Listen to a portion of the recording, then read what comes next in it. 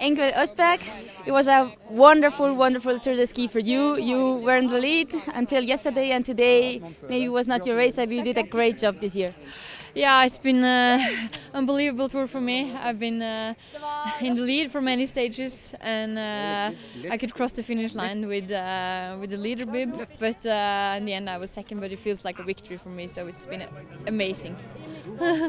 And now you have a rest now. Yeah, now my head and my body has the rest because it's been an intense tour, mentally and physically. So yeah, we have to load for the rest of the season now.